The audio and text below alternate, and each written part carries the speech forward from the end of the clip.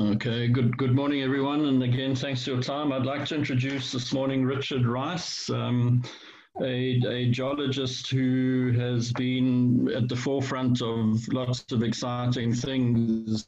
Um, he started off interestingly, went to school at Kimberley Boys High School, and he tells me his grandfather actually came from Berkeley West. So straight away, there's obviously a diamond link.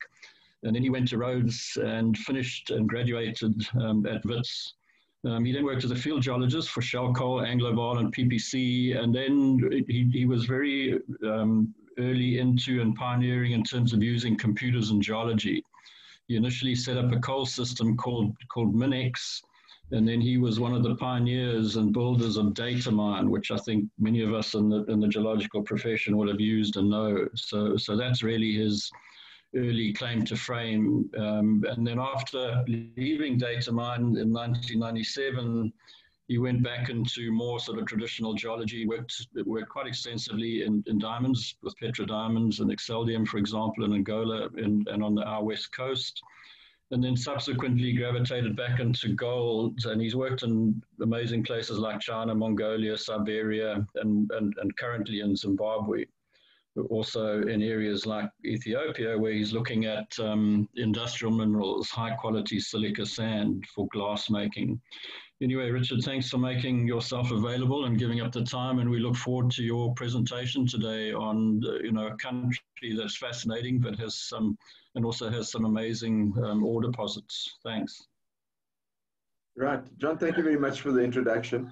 And also, thank you very much for the invite to participate in this group. I've spent a couple of very interesting Thursday mornings listening to the various presentations.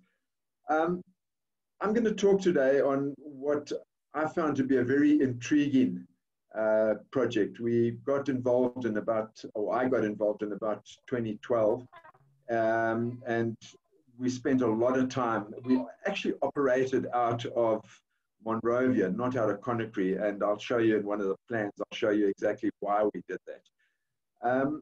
Alluvial iron ore, or detrital iron ore, what is that? I mean, as South African or Southern African geologists, I don't think we come across that very often. We're used to the stuff that comes out of West Africa. Simandou is one of the projects that actually has a fairly substantial resource in terms of the detrital iron ore. And we basically got involved up in Liberia in the early days on the back of the Western cluster. You can actually see that over here. There were some shenanigans around that, and our license to the Western cluster got withdrawn. But the Walagisi project was up for grabs. So we hung around. We took up two other projects, one called Timber, down in the southern part of Monrovia, and we took up the Po-Bapulu range, which is in this area over here. But neither of them were particularly good. But we took them up to maintain a presence in the area, hoping that the Walagisi project would be granted to us eventually. But that wasn't going to happen. So we decided we needed to actually start looking for something ourselves. And we'd come across, obviously, this nefarious thing called Canga. We understood it to a certain degree. We also understood that we weren't going to find any hard rock deposits anywhere. So we started looking around, and the most obvious place to look for these is alongside the existing mountain ranges where you have iron ore. So we looked at the Western cluster, we looked at Pulu, we got hold of spot images all over the place. And eventually we found some interesting stuff around Nimba. Now I'm just hanging on to this picture just to show you the setting. This is Nimba over here. You've got the Ivory Coast coming through here. You've got Guinea, Conakry sitting here. It's over 1,000, well, almost 1,500 kilometers if we went out from Nimba to Conakry. But coming through from Nimba through to Port Buchanan, there's an existing railway line which ArcelorMittal uses up onto the area here. It's just short of 300 kilometers to get through there. And very recently, the Guinean government has actually granted permission for the iron ore projects in this area to export their iron ore through Port Buchanan. They haven't granted, I don't think they've granted that to Simandou yet, because I think they want to use, strategically force Simandou to invest in the infrastructure to get their iron ore out through one of the ports around Conakry. So what did we do? As I said earlier, we understood that a new primary deposit wasn't going to be easy to find. So we looked around. And when we got our spot images, we also had a good look using good old Google. We found these open spaces. This is the Mount Nimba range over here. Robert Friedland has just made some announcements. I think BHP owned this at the time that we were operating in the area, but I think it has now been bought out by one of Friedland's companies. And this is a fantastic deposit sitting up here. We saw some of the data. I mean, there's 1 billion tons there of iron ore sitting at well over 62% in situ on the ground. So it really looks good. This is the old Lamco mine. This is, again, that same image, just looking at it from a slightly different angle. This is our area up here. You can see the sort of open spaces.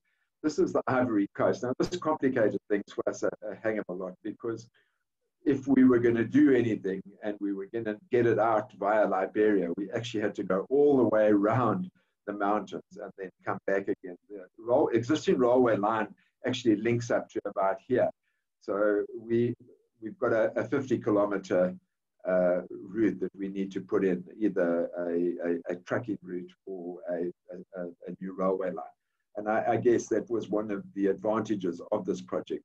It did not require, $1 billion worth of infrastructure development. We simply had to link this up to the rail link at this part over here. Excuse me. So once we spotted this, we needed to actually come and have a look at it. We had a British mining engineer on the ground in Monrovia. And Chris is he subsequently studied and at Camborne, I think, and finished an MSc in geology. But this was his interest. He got on a motorbike and he actually went all the way around and a few implements and some locals, and found his way into the area. And this is what he found. I mean, these open areas were just pavements of iron ore, huge blocks. I mean, this is the size of a small truck over here. And you can see where some chips have been knocked off the thing. This is pure hematite in places. He took a bunch of grab samples and we had them analyzed, and they all came back well, most of them in excess of 60% Fe, and the contaminants weren't bad at all. But this is a photo of Chris over here. We understood that, Chris is a mining engineer. We gave him a lot of disrespect at the time.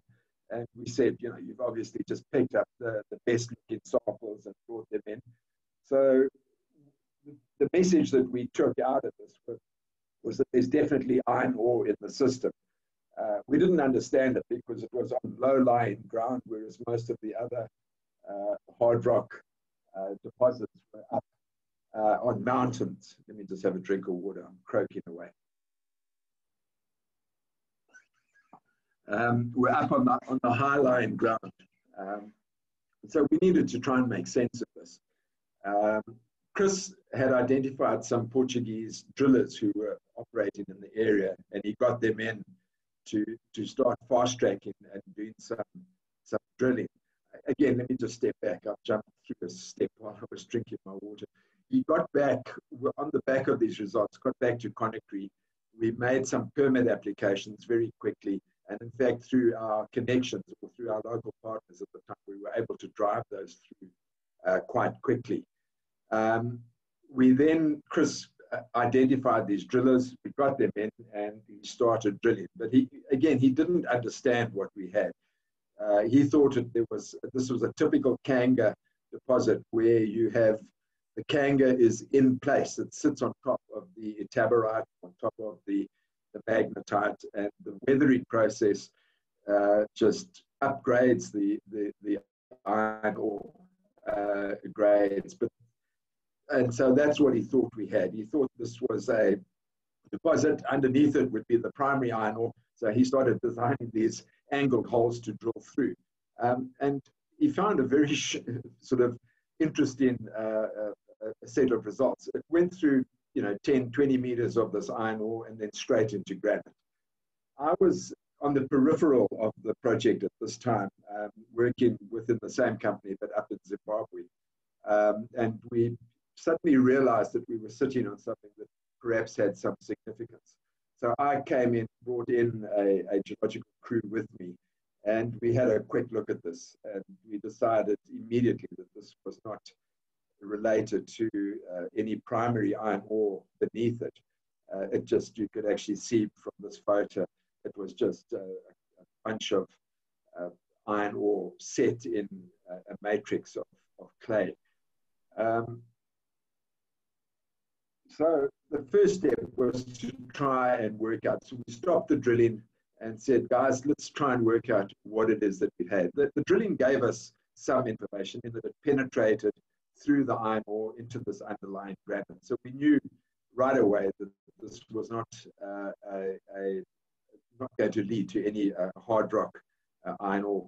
I'd used some GPR in Angola, looking at some alluvial diamond deposits there, and I thought this technique would be well suited to giving us an idea of what lay under the ground, so we could use that information to better site our drill holes and optimize and to get some value for money. So we brought in a bunch of Canadians from a company called Ground Radar, and they sent an old chap out.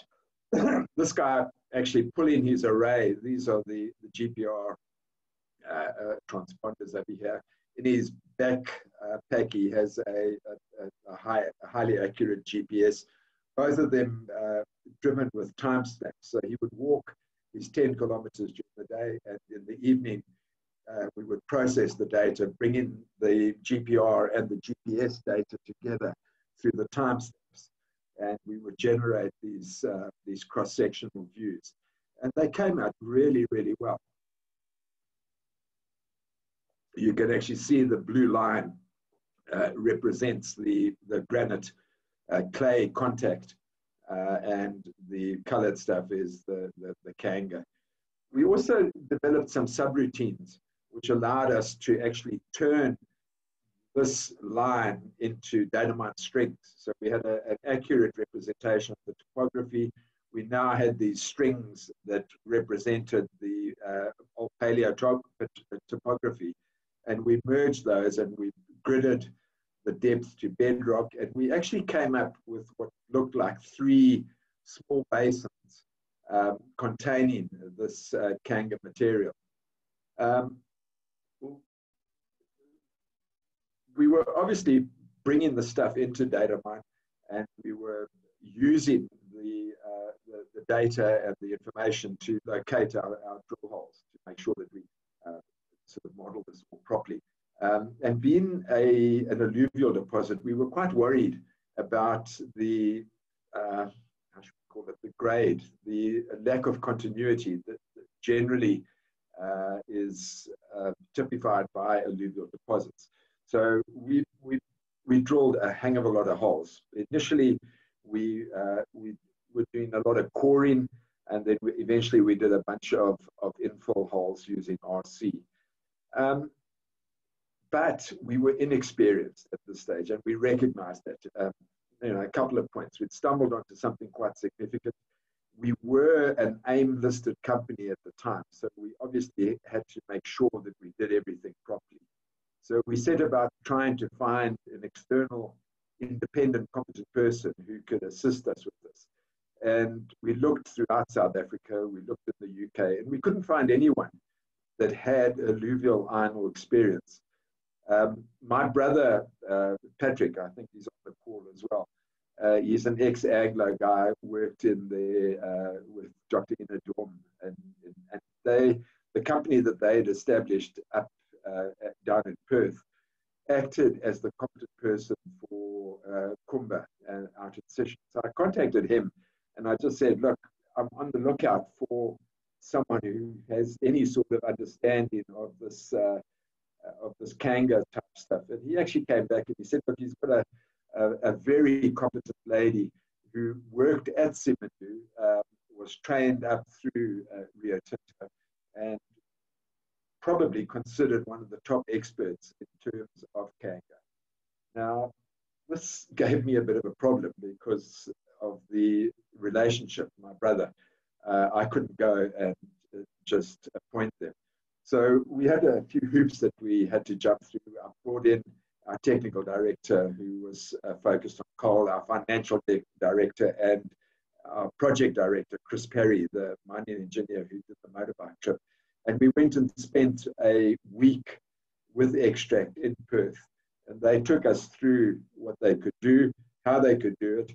And our guys were pretty impressed. And at the end of that week, we appointed Extract as our external consultants on the proviso that the lady who was experienced from Simandu was appointed as our direct CP.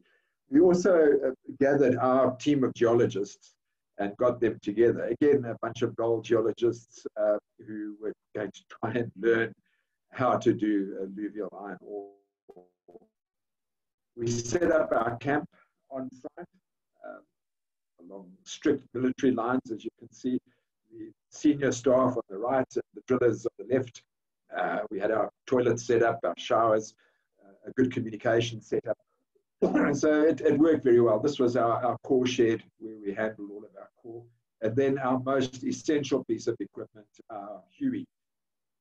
As that earlier map showed you, I mean, getting through the Conakry was just not going to work for us. So we were operating out of Monrovia. And to get from Monrovia to site was a full day's drive or an hour and a half in the helicopter. We had to do the drive quite a few times because of cloud cover. And this is what we often came across. This is one of our trips going up. We got quite close to site, and this truck coming down the hill had slid and overturned. And then this guy had tried to sneak past the side, put his wheels in the drainage ditch, and basically the whole place was clogged up. We parked our Land Cruisers and we walked through, and our guys came down from the camp and picked us up and got us through. We also walked our dozer down at the time and cleared up the mess and got everything going. But the same accident happened about 3 or 4 days later. These guys drive like maniacs with these little 10-ton trucks, just moving things between the Ivory Coast, Liberia and Guinea. Also, on one of my first trips, I got given the tour through Charles Taylor's old village compound. And that was quite interesting. It sort of made the hairs on the back of one's neck stand up a little bit. But the history and some of the legacy of Charles Taylor, the stories that you hear, they were not particularly sort of nice. But back to the geology. We were saying that obviously this is an alluvial iron ore deposit. The source of the iron ore is the top of the Nimba range, and that's where BHP had their big project. 1 billion tons, as I said, close to 65% Fe in situ. And it's a hell of a high rainfall area. So all of this stuff had been blown off the top of the mountain down into the old paleo channels at the bottom over here. And this is what we'd stumbled across. We brought in, as I said earlier, we did a bunch of core, 320 core holes. And then we did infill drilling with another 207 RC holes. We drilled out about 4 tons of metallurgical samples, and we did some sterilized drilling in the areas where we thought the plant would be located. Really just going back to our interpretation as well. The material that we've got here, what we were finding was that let me just step forward a little bit over here. The section over here shows Mount Nimba at the top here, and there's in the wet seas, the water table varied in that way, but the hydrostatic pressure just blew this water out. There was a spring over here, and the water would just come flowing out of here, run through the Canga deposit, and it actually, as I say over here, contributed to washing out the impurities that would have been contained within the ore body. Remember, the iron is falling off here, it's falling onto all of this granite material and metasediments, it's carrying the clays down with it, and those clays are what contain the impurities within the Canga. And what we were finding was that in the river valleys, where the Canga was at its thickest, that is where the water flow was contained. And this water would run through it, and it would remove a lot of the deleterious material, the clays that we wanted to get rid of. As I said, we had three areas that were identified through the GPR. This is the area where our cap was located, obviously on top of the best ore that we were finding. And we, as you can see, we drilled a lot of holes. This is the young lady that we brought in that was based at Simandu. Mark Biddulph, our chief geologist at the time, and we had a bunch of local geos that we took on board, and we spent a lot of time working with them. One of the guys from Senegal, Remy, was from Nigeria, and then the other guys are locals. This is what the core looked like. So not pretty stuff to take out and to handle. But we managed to get it all coded into various domains. And we had a handheld XRF on site, so we used to sort of log all of the FE. And everything came out very consistently. If you look at this, there's some borehole traces. You've got the iron ore grades coming down, so you start at really good stuff, 50, 60% iron ore, all the way down until you start hitting the granites. And then the deleterious materials as well, your silica, your aluminium, your FeOs, your mag sus, and all of that. And everything actually tracked very, very nicely. Again, just some photos of some of the trays, and just showing the sort of material we were handling. So you can imagine in the wet season what this stuff looked like. I mean, it was just mush. So our geos had a lot of work on their hands to actually get this all sorted out. There were a lot of similarities between what we were looking at and some of the Canga ore from the Rio Tinto operations in Western Australia. So again, our extract, a competent person, she had seen a lot of the stuff, and she was able to relate and really fill us in and make sure that we were doing and handling the core and doing the work properly. This is a view on the pavement again, and you can actually see why we had these wide open spaces. There's just nothing that can really grow, anything of substance that can grow on these pavements. Going back to some of the core handling, we were cutting the core on site. We were doing a lot of grade control or control on the samples, comparing the lab grades against our handheld XRFs. Our handheld seemed to under-read some of the iron ore, and it wasn't particularly good on the aluminium and silica, but it gave us a good feel for what we had.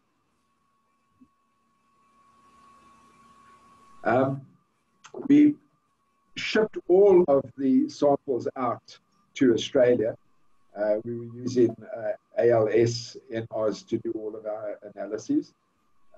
So we had a caravan that used to fly in.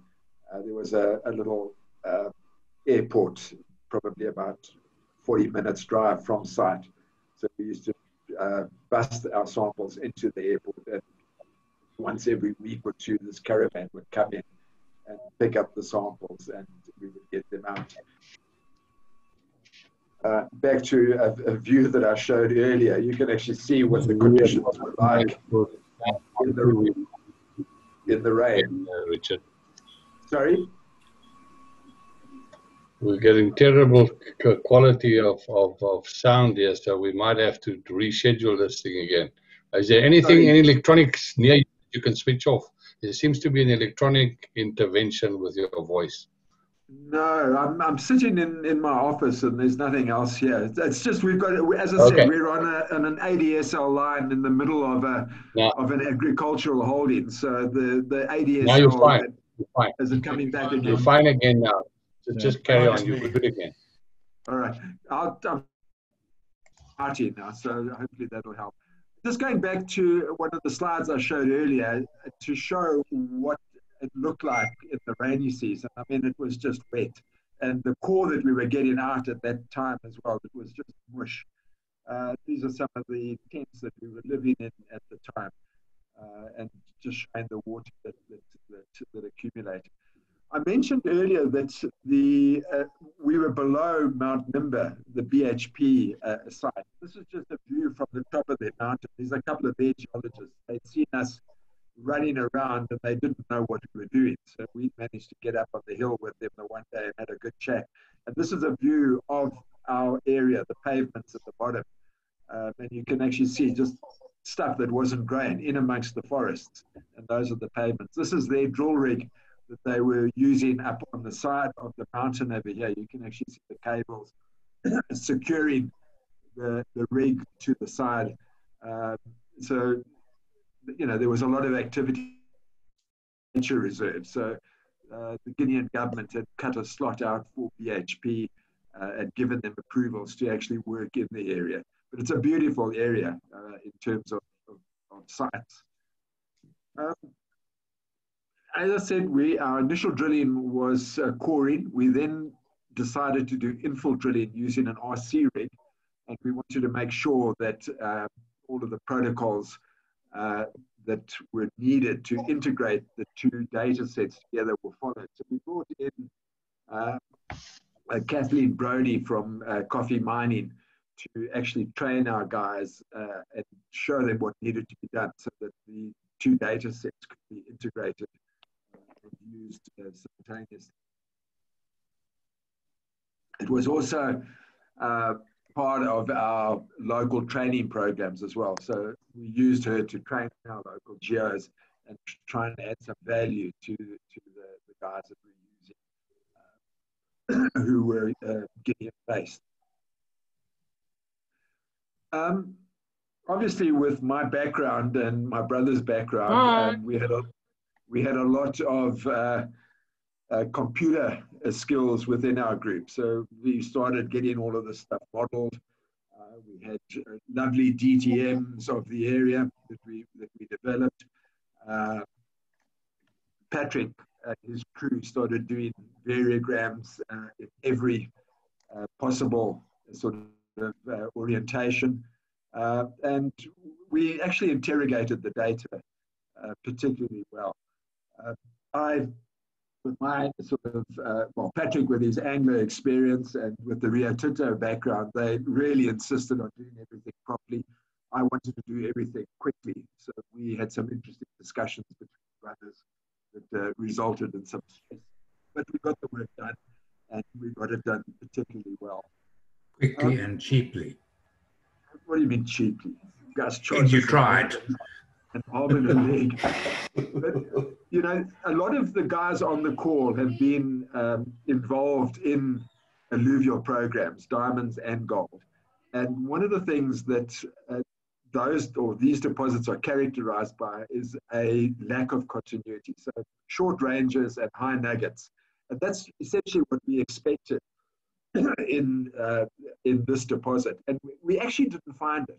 We found that there was an overprint in terms of the water flow that was washing out the contaminants. And the continuity, there was an overprint of continuity onto the data. And this continuity was aligned along the main flow directions and within the defined domains. So, you know, a little bit of a twist there, but it really, it gave us that anomaly where you had, normally in most ore bodies where you have your thicker ore, it's the lower grade material. In this ore body, wherever you had thick ore, you had the best grade that occurred within what we were looking at. So an anomaly, but a nice anomaly. We went through 4 generations of drilling, and we developed a ore resource tabulation for each of those, starting at the bottom in 2012, where we tabulated 120 odd million tons at just under 58% Fe. We upgraded that slightly a couple of times, and our final ore body, in fact, came out at just over 200 million tons at 57.8% Fe. The metallurgical work that we did showed that this stuff was very interesting in that it didn't require a lot of processing. A simple crush and screen upgraded the iron ore to plus 62%. Obviously, the screening, all it did was take out the clays, and the clays are what held our contaminants, the silica and the aluminium. So by a simple crush and screen process, we could upgrade that from the 57.8 to plus 62%. So it made a lot of sense. Direct selling ore is always nicer. We've covered the geological side of things, but as I've alluded to, I mean, there's a heck of a lot of more work that has actually been done here. We've done the metallurgical studies, the drop tests, the decrepitization index, et cetera, with all of the material that we shipped through to the CSIRO in Australia. We've done port and rail studies. We had an Aussie that spent 2 weeks following the railway line from Port Buchanan all the way up to site. We've been granted rail access through Liberia to Port Buchanan. The PFS study has been completed by Extract, and we were in the process of doing the bankable, so-called bankable feasibility, when we had to shelve the project. We bumped straight into Ebola, which came out of the forests, pretty close to where we were working. And also the iron ore price dropped from about $140 a ton down to 40. We needed a robust price, probably northwards of $70 a ton to make this work properly. We've maintained the license. It's been sort of packaged and put on hold. There's been a couple of attempts at dusting it off and having a look at it, but nothing has developed or come through yet. So the guys are still waiting. Again, that's it in a nutshell. I mean, here is a picture of the railway line. So there's an existing line from Port Buchanan all the way up to Tokadu, which is where the ArcelorMittal is. There's an existing line that goes through to Yakepa, but it's not used and it would need to be refurbished. And then the red line is where we'd have to put in a whole road or another railway to get things out. And that's about it, guys. I mean, I've prepared a bunch of other slides which just really show CSIRO test work that's been done. It's beyond this side of geology. So a lot of the metallurgy is done. And all of the indices come through very well. The reduction in disintegration is good. The lump chemistry is good. The decryptization. I think someone's going to ask me what that is. That's really the explosibility of the sub-micron particles when they go through a blast furnace, whether they explode or not. And our stuff was pretty good. We've ranked it according to most of the other iron ore. It ranks pretty well. Again, some of our reserving work that's been done. So this has been run through a pit optimization, the Lurch-Grosman process as well. We've looked at infrastructure. We've got a layout done in terms of the mine and where the conveyors are going to be. We've looked at railway lines. We've looked at haul roads. We've looked at a port layout. So this has been taken pretty far. And that's about it, guys. Thanks, Richard. Good stuff. So please would people open their mics and you can put on your videos and we can grill you. And it sounds like we need Pat's comments first off. And Yeah. just a quick one from a mining side, Richard. Is it all sort of easy, free digging stuff? No, it's not going to be free digging. I mean, there's these huge big lumps of iron ore. They're going to have to be drill and blast. Okay. Yeah, but your blastability index is pretty low. You don't need big. You just need to bump it and crack it really. Okay. Not huge, competent material that you have to break. Okay. Thank you. Right. People got their videos on. Unmute your videos so we can see who's talking. If I could make a comment, John. Yeah, please, Adrian. Now, Richard, that was very interesting. I mean, I've always thought iron ore was the sort of lowest form of geology. You know, you just go and drill a few holes and there's nothing to it. But yeah, it was interesting to see the sophistication you had in there. You talked about rainfall. You know, we were a few hundred kilometers to the south of you in Liberia, and we were talking 3,500 millimeters, 3.5 meters a year. Was that similar to what you were getting? Exactly the same, Adrian. 3 to 4 meters a year that we were experiencing. It was particularly wet. Yeah. And that all came down in 4 months. Right. Yeah. So when you get to dig a pit in there, you're going to have berms and diversions and all that sort of stuff. Yeah. Absolutely. I mean, Patrick sent in a hydro specialist, in fact, looking at it because, there was just such a difference between the wet season and the dry season. That it was like chalk and cheese. Yeah. Adrian, on the northern side of the ore body, the start of the pit would have been a huge drainage drain that drained the water before it went into the pit. Into the natural drainage on the side. So we would have mined ore, but left the drain up northwards, uphill, so to speak, so that it was mostly self-draining. Yeah, got you. And I guess one of the big advantages of having, apart from the fact you've got a deposit, you've got iron ore covering what presumably was fertile ground, but it's not fertile with iron ore on it, so you don't have hundreds of people with little farms that you've got to deal with. It looked pretty uninhabited around there. Well, we actually thought it was uninhabited. There's a lot of little villages around, and it's really a pristine area. And we fell into the trap of drinking. We drilled some boreholes for water. And we thought this is a pristine area, and we were all drinking the water until everyone started coming down with stomach problems. And we did some tests. We found that the people used to do ablutions in the river just up the road from where we were drilling.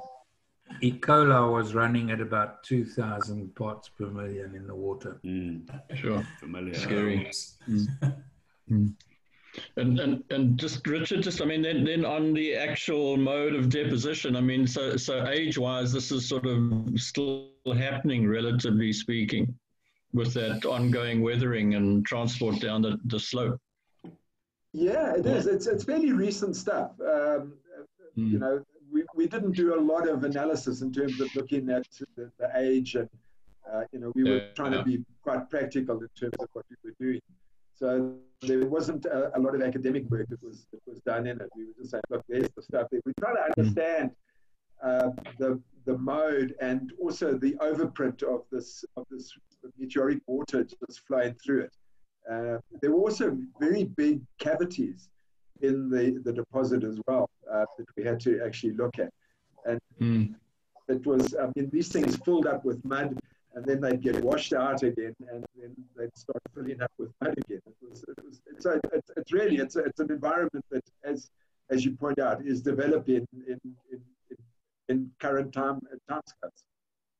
And especially the upgrading process is continuing. If you go back to the section that shows the different grades, you'll see how the iron ore grade drops off at about 30 meters, but all your siliceas and aluminas pick up.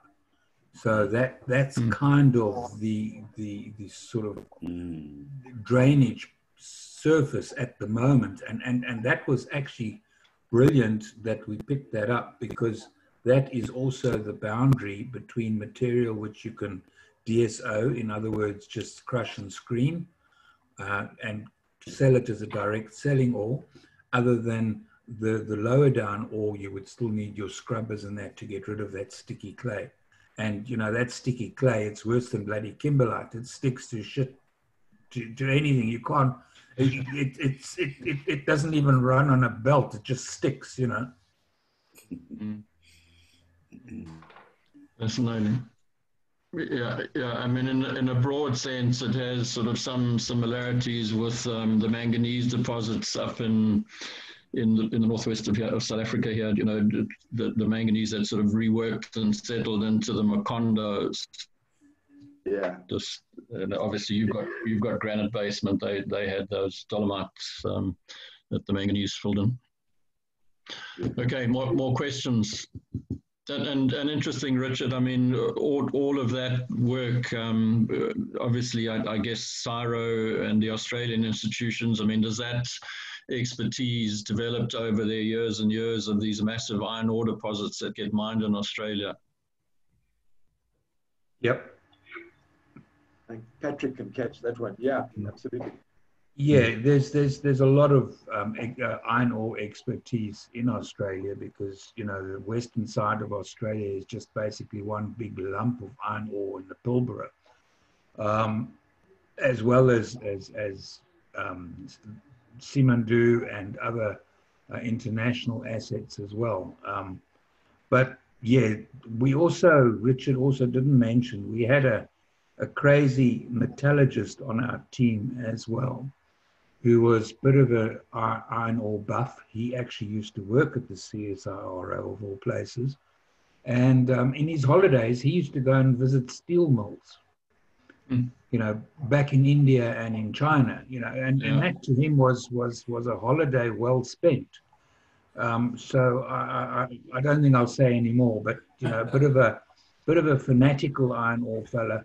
And it was actually him that sort of identified the subtle difference between the clay and the sticky clays, as he called it, and he did a species analysis and goodness knows what all to clearly identify it so that we could model it. But yeah, there's a lot of, as Richard said, they had scanned around looking for iron ore expertise, and yeah, he found it in Australia. There's heaps of it here. Okay. Can I ask over what area would this alluvial iron ore be deposited? Is it a very large area? And secondly, would it be washed down the rivers as well? The area is actually adjacent to, literally it's within a kilometer and a half of the primary ore body, which is at the top of the hill. And it's not widely distributed, Kat. It really comes off. You can actually see in the picture the rivers that are coming off the mountain. And it really just came off the mountain, and it came off at a hang of a pace, and then just settled in the valleys at the bottom of the mountain. We didn't see any evidence of any wider distribution. It's just too heavy to move too far. On the northern side of Mount Nimba, we drilled a few holes into what was known as Plateau 1. They were a lot shallower, a lot lower grade, and yeah, they were a bit further away from the rainfall, the source of the energy of reworking and the water. But if you go back to that one of those early slides where you had the ISO view of Mount Nimba, you can see the very shallow plateaus around the mountain, but nothing further away. Yeah, that one. Yeah. In the future, could you mine into the mountain as well? Would there be deposits inside the mountain? Oh, that's hematite. The Mount Nimba deposit that was owned by BHP and is now owned by Friedland is really the center of this mountain range. So sitting up here, they've got 1 billion tons sitting at 65% Fe. It's a metabolite that is the core of the mountain. It was mined down over here by Lamco in the 1950s and 60s. So, but we couldn't. I mean, this is our area over here, and this tree area over here is a strict nature reserve. There's also no iron ore. There's none of this Canga material that is actually developed. And that's why the forest is actually developed. So wherever we've got Canga, we've got bare ground, effectively. And it's all come from the top of the mountain here. And Richard, I mean, just moving a step further, so iron ore today, I think, is around the $100 or $105 a ton. So you know, you back in the money, so to speak. But I guess, and then I'm now sort of getting into the bigger picture here, and looking, you know, later next month we'll have a discussion on, you know, why certain countries develop their mineral deposits, you know, largely for the benefit of their populations. Others have this amazing wealth, but never really works out. But I guess a lot of a commodity like this really hinges on infrastructure and, you know, governments' ability to build infrastructure to move, you know, vast quantities of ore to ports that they can then ship it. And I mean, presumably West Africa is closer to China than Brazil. Yep. Yeah, I think what's going to happen here, John, is that there's been a couple of press releases over the last couple of days from Friedland that he's secured World Bank funding for the proper amount, the primary ore body up here, and it just makes absolute sense for him to acquire this. And while they're developing the top of the mountain, this is easily mineable. They can develop, the infrastructure that is needed. They've already negotiated, or they're in the process of negotiating with ArcelorMittal to get access to the rail from the bottom part from Cockadoo. So you're going to go through Liberia? It'll have to go through Liberia. You can't, there's no infrastructure in place to get it through to Conakry at the moment. And they have a permission from the Guinean government and the Liberian government to ship this ore out through Port Buchanan. Okay, good stuff. Yeah, I guess, so Robert hasn't called you yet? No, not yet. You sent him your presentation. Sorry, I lost that, John? I said you've sent him your presentation. Not yet. Now, look, I mean, the local shareholder in the project is based in Conakry, and he's a big wheeler and dealer, a really good guy, but I'm sure they'll be talking. Yeah, the thing that's held that entire area up is access to export via Liberia. Nimba was the first explorers to get that permission, and it looks like it's going further now, but still not for Simandou. Although we sort of, because they want Simandou to build a rail, a cross-country rail to Conakry, which will help their country infrastructure. I actually mentioned I at one stage mentioned to the president's advisor. We're right. Carry on. Sorry, Pat. No worries. But you get most of it. I suggested to the presidents of Guinea's advisors I saw that that eventually I couldn't figure it out. and if they That's all I. Sorry, Pat, go ahead. Yeah, anyway, well, I just try to point out to the guys that if they gave Simandou a 10-year license with export duties to get going via Liberia and Buchanan, that the duties and export duties that would be liable over the 10 years would pay them to build their own, would be enough money to build their own rail. Okay. But they didn't kind of bite on that one. Okay, fantastic. So thanks everyone for your participation. Thanks, Richard. Thanks, Pat. That was a really good discussion. Thanks, Adrian, for raising points. Has anyone else got a last couple of points to raise for the speakers while they're still on? Yeah, considering it's already beer time down here. Time for another cup of coffee. Where are Thanks, you based? Rich. Thanks, Pat. That's all. In Sydney, Australia. Okay, all right. Sorry about that. No worries. And what was giving your throat problem, Richard? Were you on the strong whiskey early this morning? No, I think I have allergies. I think, and I'm allergic to grass pollen. And this time of the year, it's horrible out here. Okay, in the Highveld. Yeah. All right, so we look forward to your next presentation on another exotic place called Mongolia, which has also obviously been your stomping ground and got some amazing geology. And I guess Robert was also there. He is, indeed he is. Yeah. Thanks, Gert. Thanks, Henny. Are you still there, Henny? We lost you. John, do you think we could repeat this recording if he's willing to do that? Absolutely. Yes, absolutely. good idea. Yeah. If you could send us your PowerPoint presentation and we project it from our side and you just respond to the slides, then we don't have a bandwidth problem, if that's at all possible.